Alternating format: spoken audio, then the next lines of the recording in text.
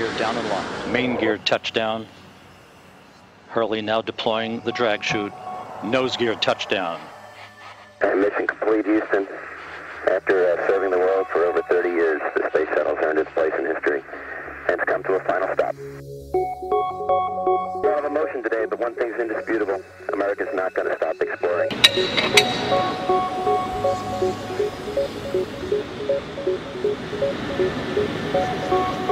931 up, slow. Increase south. Today we're putting the upper and lower domes together so that we can finally have a full-blown capsule. The structural test article is our first major test vehicle for our integrated design for commercial crew. If there's a leak, it's like a vacuum. A vacuum in space is not a good thing.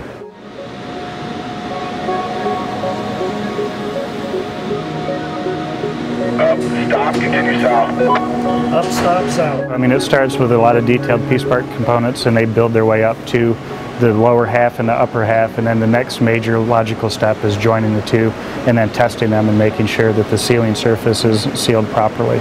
So that's where we're at in the build campaign and where we're working towards to get the final vehicle put together and sent out to Huntington Beach for testing. There's 216 holes I have to line up perfectly. So we get a flight vehicle that we have 2 test pilots on that go up to space, and so everything kind of provides us that certification that we're comfortable putting people inside of it and flying.